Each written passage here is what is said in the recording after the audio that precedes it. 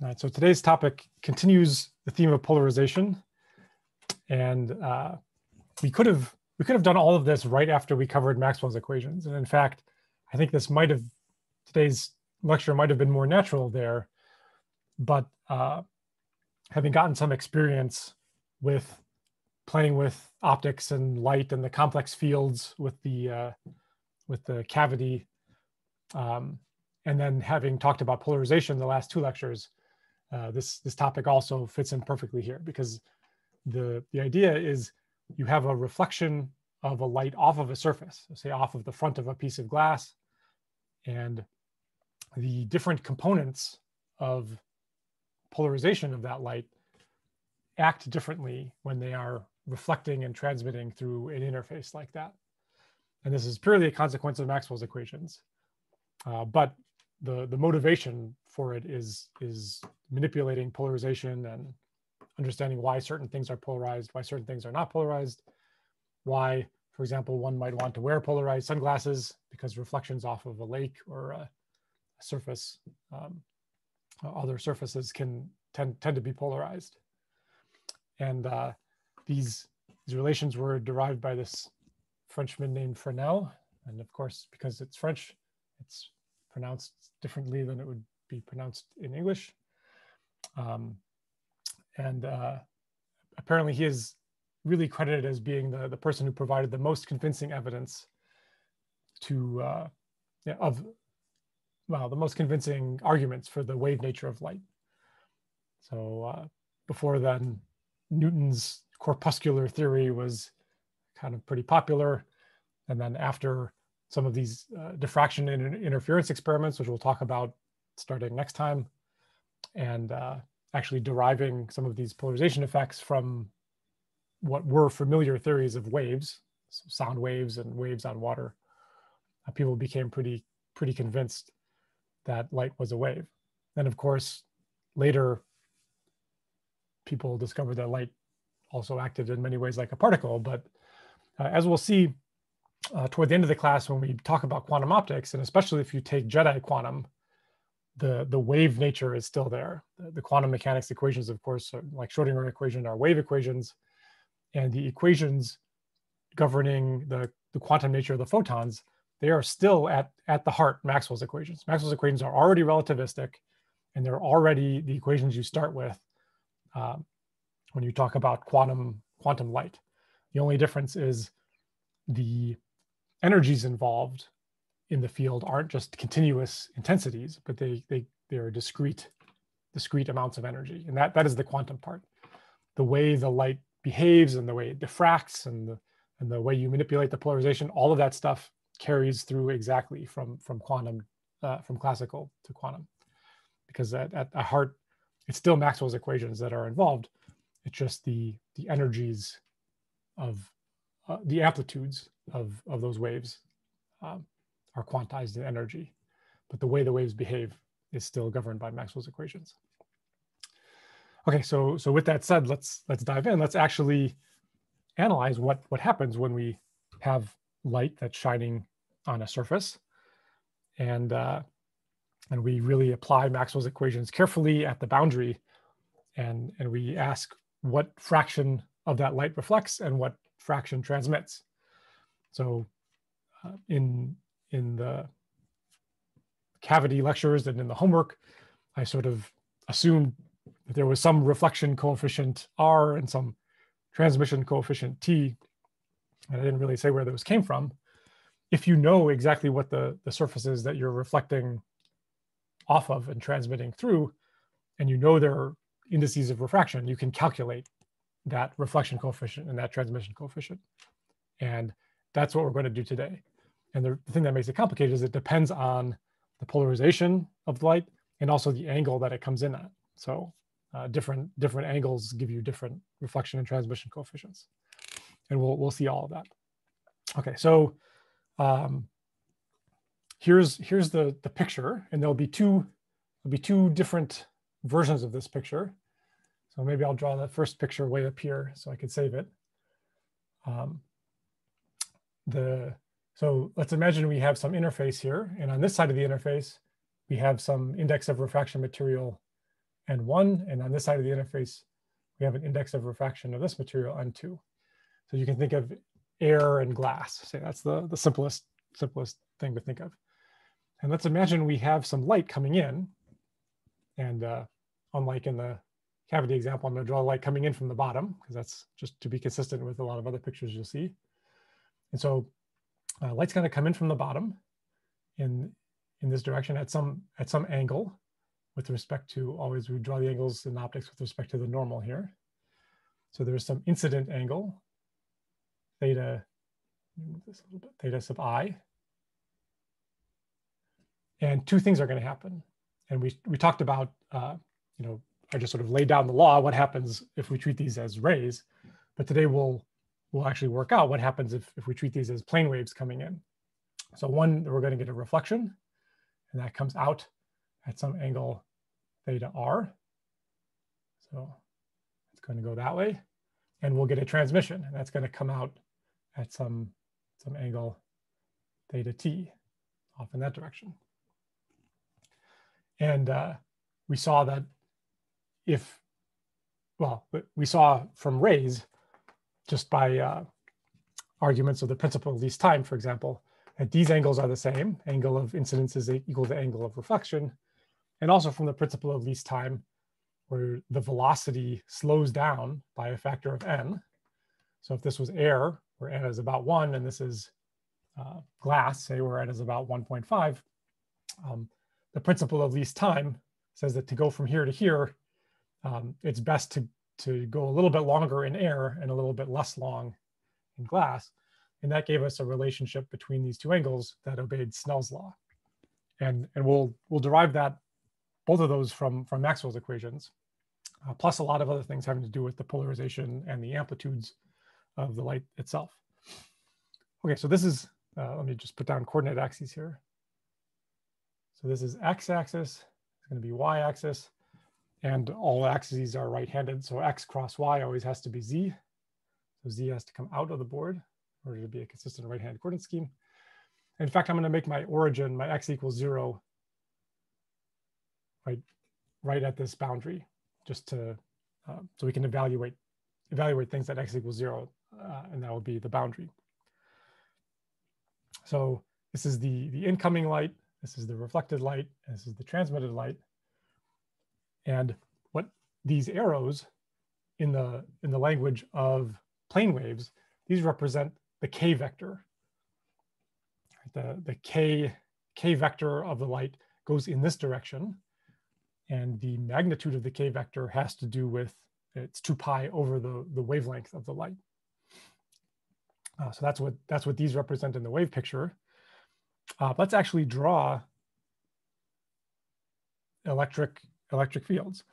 So for a plane wave coming in this direction, the electric and magnetic fields need to be perpendicular to the direction of travel, and they need to be perpendicular to each other. And so there are kind of two dimensions perpendicular to this direction. And we can pick those however we want. And one obvious choice is to pick one of them coming out of the board. And that's what we'll do first. So we'll have the E field. The E field is going to come out of the board initially, E naught I. And we'll deal with complex amplitudes here. So I'll deal with the subscripts, superscripts in a little bit. So here, E naught I is just the initial amplitude of this electric field coming out of the board. And the magnetic field has to be perpendicular to that. And so, and E cross B, or E cross H, if we're going to use the term where the mu naught is already absorbed, E cross H has to be equal to the direction of travel. So if E is coming out of the board, in order to get E cross H to go in the direction of travel, I need H to be pointing down. So perpendicular to the direction of travel, perpendicular to out, that is this direction. This will be H naught I. Okay, so that's our incoming wave. And we will, the one fact that we will use in deriving all these relationships is that Maxwell's equations demand that the tangential components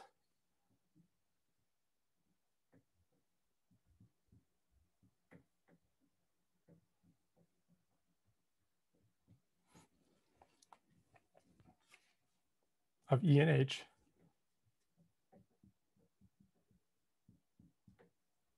are continuous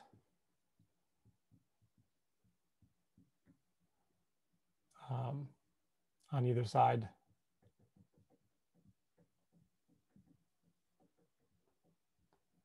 of boundary.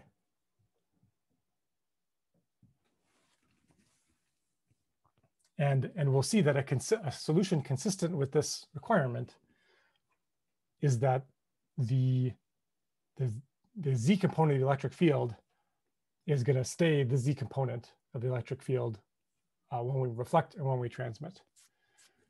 So if the electric field is pointing out, then we reflect off this boundary.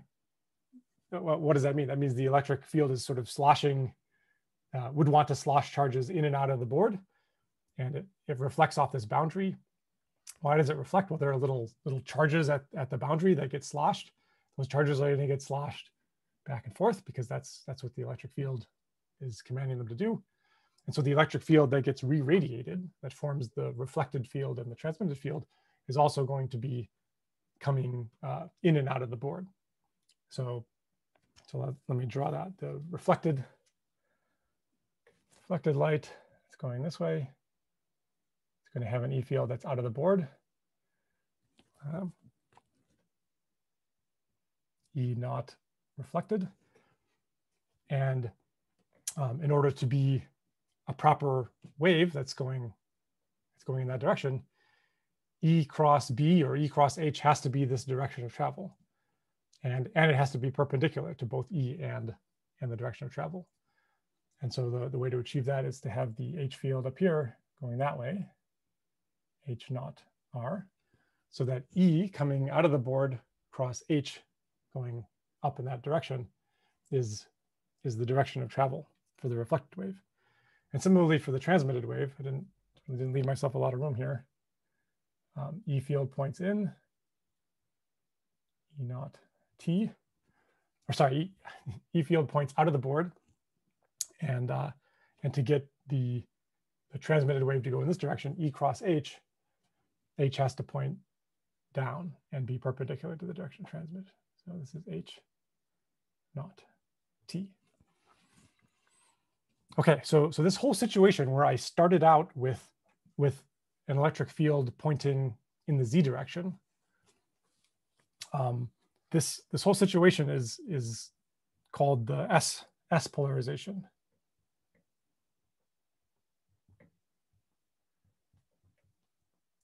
And it's S because the German word for perpendicular is, I didn't write it down, starts with an S.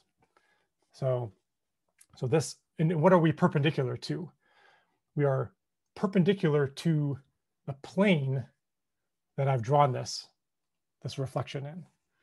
So whenever you point, I can imagine I have an interface and I have a laser pointer. I could point it in any crazy direction I want at the interface, but the reflection is always going to come off in some direction, and the transmission is always going to go in some direction. And there is a plane where the initial laser beam and the reflection and the transmission are all in that plane, no matter how I orient my laser pointer. And that's called the plane of incidence, I think. And there are two polarizations with respect to that. There's the S polarization, which is perpendicular to that plane. And then separately, I'll draw a whole second picture with the opposite situation, the P polarization, where the polarization is in the plane. It's parallel to the plane. So the H, again, in optics, we obsess about the E's, and the H's kind of come along for the ride. So when the E's are perpendicular, we use the German letter for perpendicular, S. And when the roles of E and H switch in my other drawing, so when we consider, instead of having an incident wave polarized in the Z direction, if we have it polarized in the opposite direction, all the E's are now going to be in the plane. They're going to be parallel to the plane of incidence. And conveniently, the German word for parallel starts with P. So that other situation is going to be called P polarized. So we'll do all the hard work for this S polarized situation. I'll draw the picture for the P polarization, but I'm not going to go through the parallel math, because everything is, there's sort of a one-to-one correspondence with that. The only thing that changes is the thing about the right-hand rule. So that if E is pointing in some direction, in order to get consistent right-hand rule H fields, they have to point in different directions. So that'll be what changes. All right. So with that said, let's start this. And so we're going to consider, because Maxwell's equations are linear, we can solve for some basic situations, and then any arbitrary situation we can get by adding up the right set of basis situations. And so there's two senses of this that we're going to use. One is the fact that we're considering Z polarization and the orthogonal polarization. It's not quite X or Y, it depends on the angle of incidence. But Z polarization is one basis, and then something in the XY plane is the other basis. And then the other sense of orthogonality that we'll use and linearity is we will only consider plane waves at a single frequency. We'll just pick a wavelength on one side and solve the equations for that. And then because the equations are linear, we could say, well, if this incoming wave were a combination of a bunch of frequencies, I could just break them up into single frequency, single wavelength solutions, ask what happens to each of them, and then add all the reflections up for all the different wavelengths, add all the transmissions up for all different wavelengths. But the phases and everything else, and even these indices of refraction might depend on the wavelength. And so you can do it for each component individually and then add them all up at the end. All right, so with that said, let's consider a monochromatic plane wave. And let me just start writing down what the plane wave actually looks like before we apply this result from Maxwell's equations. Okay, so the E initial, I'm going to write it as the complex spatial coefficient. So I'm not going to bother with the time dependence. But this is like a snapshot at t equals 0, or the thing that multiplies e to the minus I omega t. This is some complex constant, E naught initial, e to the I k initial dot r. And in the first set of examples we'll look at with this S polarization, all these E vectors are going to be pointing in the Z direction only. But this is, let's apply in general. There's reflected wave, E naught R plus E to the I k r dot r, and the transmitted wave.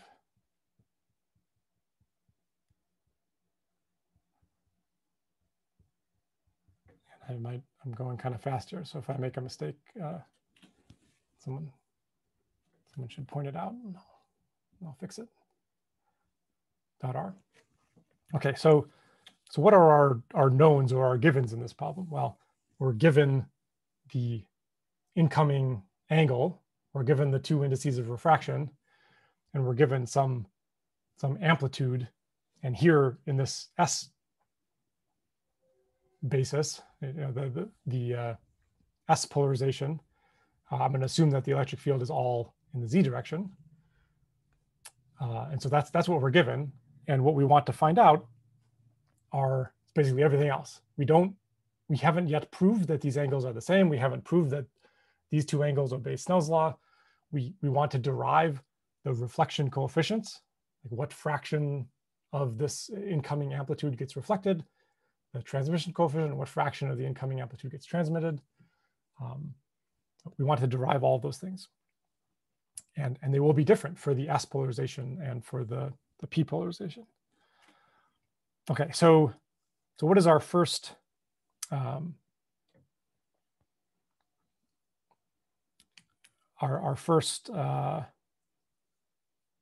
first equation? Well, so if you think about these as plane waves, let's look at these complex exponents here. So if you look at these as plane waves, in this plane, in this coordinate system, the wavefront planes are perpendicular to the lines, the paths here. And so if they really are truly infinite plane waves, there would be infinite waves coming in, hitting this wall, infinite waves coming out, hitting this wall, infinite waves going this way. And what that means is in this whole situation, even though it's kind of complicated, nothing depends on the Z direction. Right? That's true both for the S polarization and if it was polarized some other way. That's just a fact that these are plane waves whose constant phase fronts are perpendicular to the direction of travel. So this K dot R can't depend on Z. It's independent of the Z direction. It only depends on X and Y. And in fact, we can write these exponents, any of these. So I'll just do one example. So a generic e to the I K dot R for us. This is going to be e to the I times the magnitude of K, or just K, times Y, right? The magnitude of Y times cosine of the angle in between. So theta K Y. So where does that come from? Well, this K vector points in this direction, and the Y vector points up. And well, let me say that a little bit more carefully. So if we take oh, I forgot to mention, yes, we're doing this all at the boundary. So X equals 0. So this is independent of Z because they're plane waves. We're evaluating these things at X equals 0. So let me just make that more clear here. So this is at X equals 0. So it can't depend on X. So it only depends on Y. So at this point here, this dot product between K and R is really a dot product between K and Y. And the dot product between K and Y, since it doesn't depend on Z and X is 0, has to be K times the magnitude of Y times the cosine of the angle in between them.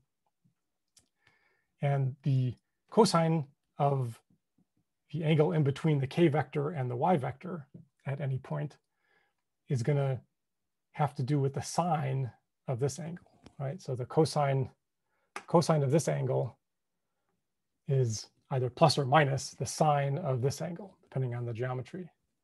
So let me write this for each of these here. So what we want to say is that at X equals 0,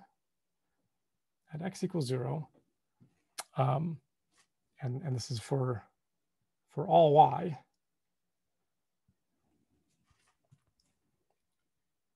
our boundary condition says that the tangential components of E and H are continuous on either side of this boundary. So what are the tangential components of E on the left side of this boundary? Well, that's going to be the tangential component of E naught I, which is E naught I in the Z direction plus, and then that gets multiplied by e to the I, ki times y times, in this case, it's just a positive sign, theta I, because that triangle is sort of the normal triangle with positive angles. Oops. That's the component of the incoming wave. Also on this left side of the boundary, there's the z component of the reflected wave, E naught reflected z, e to the I, k reflected y, sine of theta r. So same deal here. The cosine of that angle is the sine of this angle. And the sum of these two z components has to equal the z component on the other side. So E naught transmitted z component plus e to the I, k transmitted y, sine of theta t. Okay. Now, this equation is evaluated at x equals 0 because that's the boundary, but it has to be true for all y. So I have to be able to plug in any y I want, and this equation has to be true.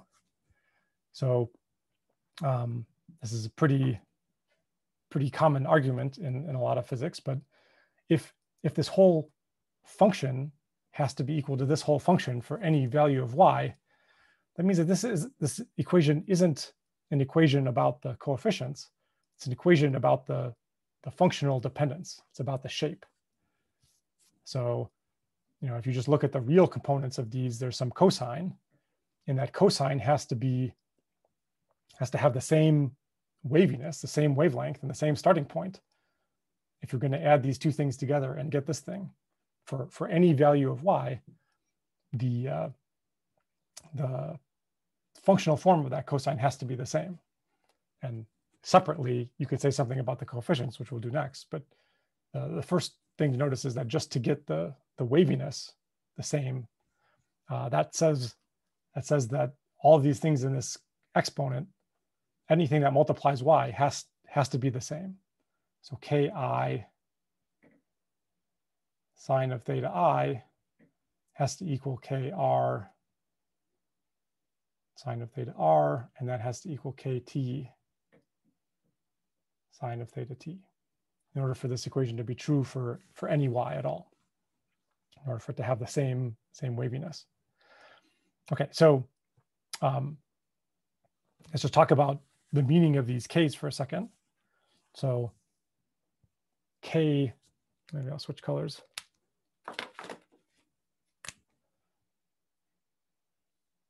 K as a magnitude, this was always 2 pi over lambda. And if you have a wave in air, its wavelength is long, and if you put it in glass, its wavelength gets shorter. And so the amount, if we wanted to write this in terms of the vacuum wavelength and the index of refraction, this would actually equal n times 2 pi over lambda naught in vacuum. So more radians go by per meter if the index of refraction is high, and fewer radians go by per meter if the index of refraction is low. So k itself depends on the index of refraction and the vacuum wavelength.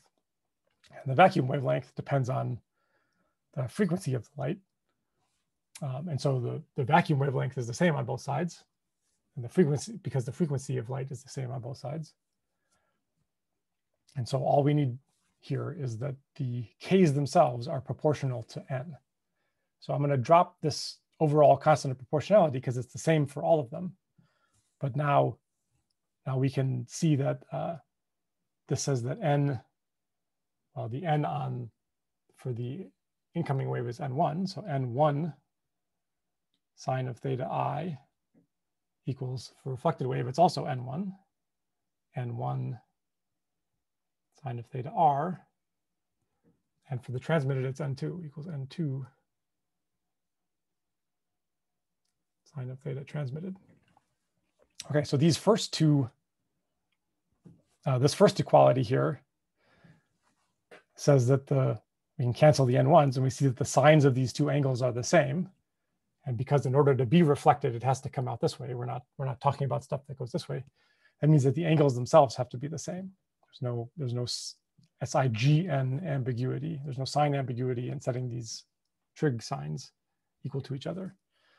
So this first equality implies that theta I equals theta R. And now we can take the equality between these outer two, and that equality gives us Snell's law. So that says that n1 sine of the incoming equals n2 sine of the outgoing ray. So this is Snell's law. So already from thinking about waves and boundary conditions of waves, we've derived the two things we had before in ray optics: the fact that angle of incidence equals angle of reflection, and Snell's law. Okay, so that's all we could get from ray optics. Here we can get more than that. We can actually get the reflection and transmission coefficients. So let me do that. So I'm gonna. It's gonna get annoying because I have to erase a lot of things that I might want to refer back to later. But I'll start here. All right, so the first thing we're going to do is we're going to continue with this equation that we were just continuing with. We just started with the boundary condition that the tangential components of E on the left and on the right have to be equal to each other. But now we know that since all the phases have to be equal, since this is true for all y, all the phases have to be equal, that gives us a very simple relation for the coefficients. That just says that E naught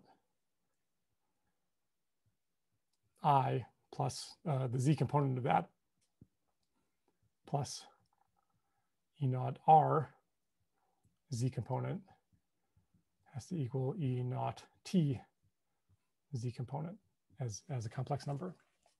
So since functionally these are the same function, I can just cancel them all out. And let me just rewrite this as, let me just divide through by this, which is kind of a weird thing to do, but let me just do that and write this as, I'll just do it here so I don't have to take up more room here. Divide by E naught T z plus, now this equals 1. Okay, so this will be our first equation that we'll use to get reflection and transmission coefficients. And the second equation, you can imagine that this has to do with the components of H, because that's the other thing that needs to be continuous across the boundary.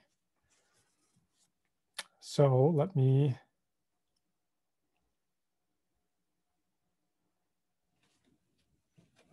write that. Yeah, let me get rid of this. And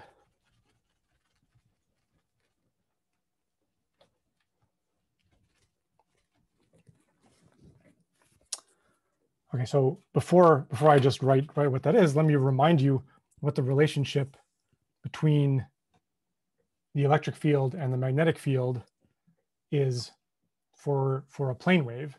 And it's not the B magnetic field, but the H magnetic field, where the mu naught is absorbed in there.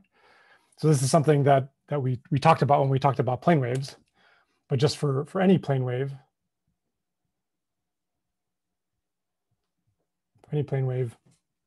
oh, this marker is a little dim. For any plane wave, the H component equals the E component times some constant that depends on the index of refraction and the square root of epsilon naught over mu naught. So with our definition of H, you could have gotten this from stuff back in physics 51 with the relationship between the E and the B components being the speed of light. And that's where the N comes from, because the speed of light depends on the material. So this is for any plane wave, just in order to be a consistent plane wave solution to Maxwell's equations. Not only do they have to be perpendicular to each other, but they have to have this relationship in amplitudes. And the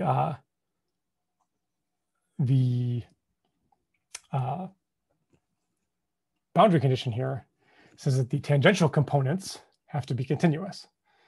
So E was tangential to this interface automatically because it only had a Z component. H is not tangential to the interface. All right, so we have to be a little bit careful about the vector nature of this equation. Now, of these components of H, which one is tangential? Well, H has a little bit of X and a lot of Y, a little bit of X and a lot of Y, and it's the Y component that's tangential here. So to take the boundary condition here for H, this boundary condition only says something about the Y component of the H field. So let me write that. I kind of want two lines here, and I've got room for one. So I may write a little bit small here. So H, well, I'll write it over here. Okay, H naught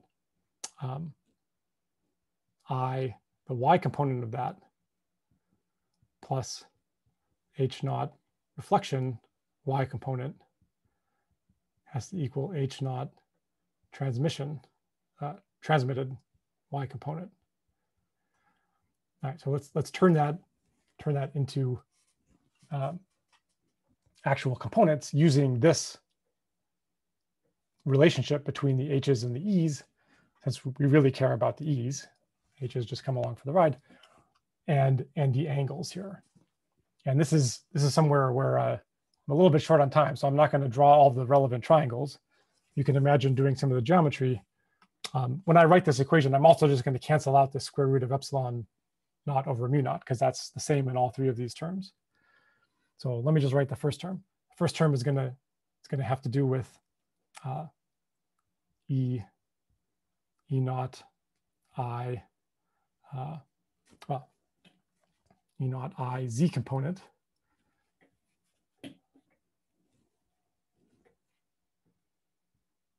Right? E is all Z component, so that's where its E naught is.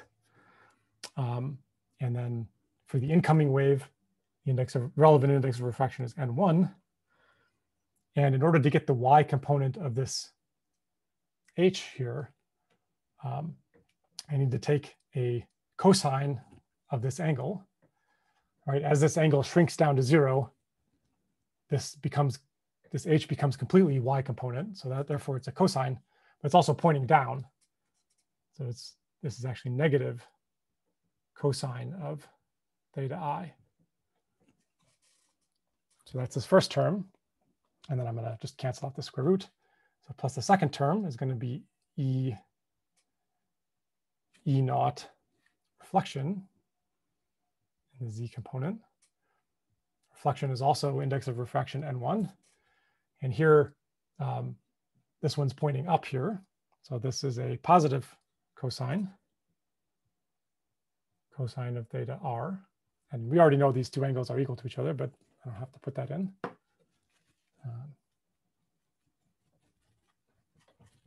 And these things equal this transmitted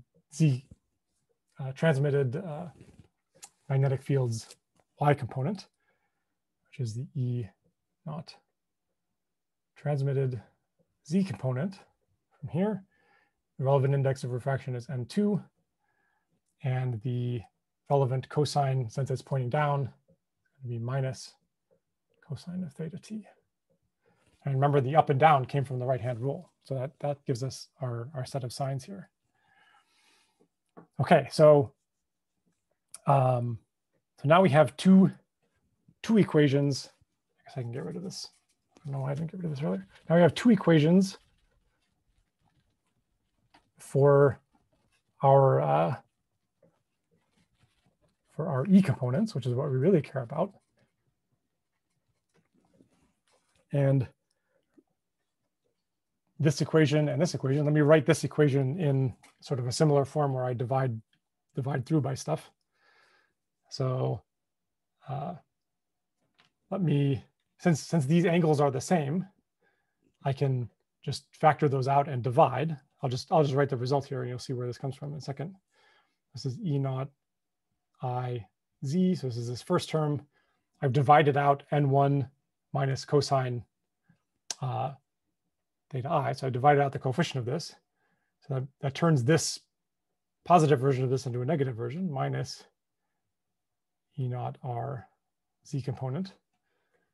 And I'm going to divide through by E naught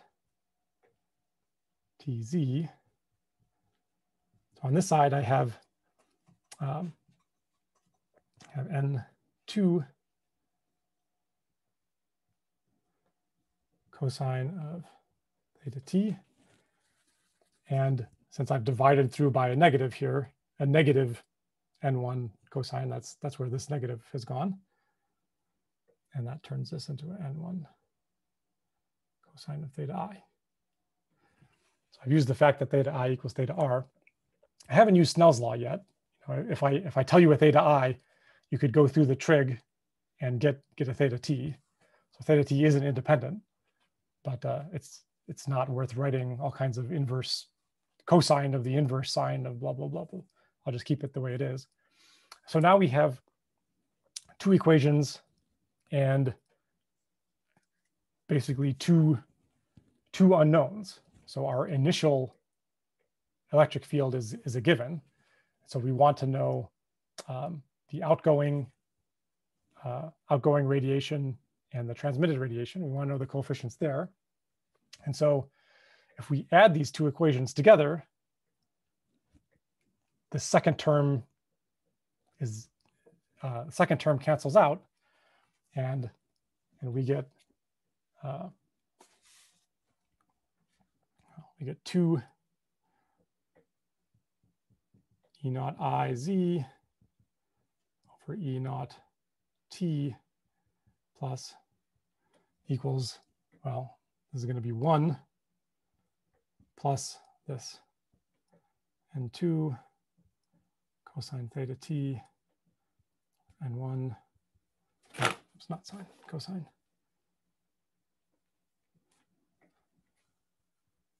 Cosine theta I. What is this? Well, this is almost, well, if we had the transmitted amplitude over the initial amplitude, that would be t, the transmission coefficient. So this thing is 1 over t. So if I solve for t there, so t for this S situation is E naught T plus over E naught I plus the transmitted amplitude over the initial amplitude. If I were to just solve for t, what do I get? I get 2 N1 cosine theta I over N1 cosine theta I plus N2 cosine theta t. Okay, so that is pretty much all I'm going to do in terms of math. I'm going to show you a bunch of pictures, but I've got the transmission coefficient, the complex transmission coefficient, the ratio of the complex amplitude of the transmitted wave over the initial wave, in terms of things I either control, like theta I, or things that are just properties of the situation, like the two indices of refraction. So I control theta I, that's my one free parameter here. And I have two indices of refraction, and theta t is just a function of all that stuff. So that's not an independent parameter. Now, if instead of adding these equations, I subtracted them, I'll get the reflection coefficient. And then I could do this whole procedure all over again for the opposite polarization. And that's not super enlightening, having done it once. But let me just share for 1 minute these pictures here, where these are plotted for sort of typical situations. So if you're going from air into glass, the reflection coefficient, so sorry, these are the transmission coefficients for transverse electric and transverse magnetics. These are basically the S polarization situation and the P polarization situation. They have this form here. And if you plot the magnitude squared of this, you get, instead of having these nice smooth curves, the magnitude squared go, have these more complicated forms here. And what's interesting is that one of the two polarizations goes to 0 at some particular angle. And so if you shine, this is the reflectivity. So if you shine light of that polarization on a piece of glass at this exact angle, which you can calculate based on these equations, none of it reflects. You get 0 reflection. All of it transmits. All of it goes into the glass. So even though you normally look at a piece of glass and it's slightly reflective, if you happen to shine the right polarization at the right angle, it would all go into the glass. And that angle is called Brewster's angle. And that's a way to make polarizers, because you know if you're shining stuff at that angle into glass, whatever it does reflect is the other polarization. So there's a kind of a whole industry of analyzing different materials and different angles and finding ones with nice angles and building various prisms that do various things with polarization. It all has to do with the fact that these transmission and reflection coefficients depend on the incident angle and depend on the two indices of refraction on either side of this. Okay, that got a little bit compressed at the end, but I think that going through more algebra and more trig is not super enlightening here, as long as you've sort of seen it once and roughly know where all this stuff comes from. It's just Maxwell's equations dictate that certain things are continuous, and if you were to draw out the geometry of these things, those things that are continuous impose reflection and transmission coefficients, which can look super complicated, but they just come from simple geometry of how plane waves work. All right, any last minute questions? We are not going to revisit this topic next time. We're gonna have a break and start something new, start interference and diffraction next week. All right, awesome.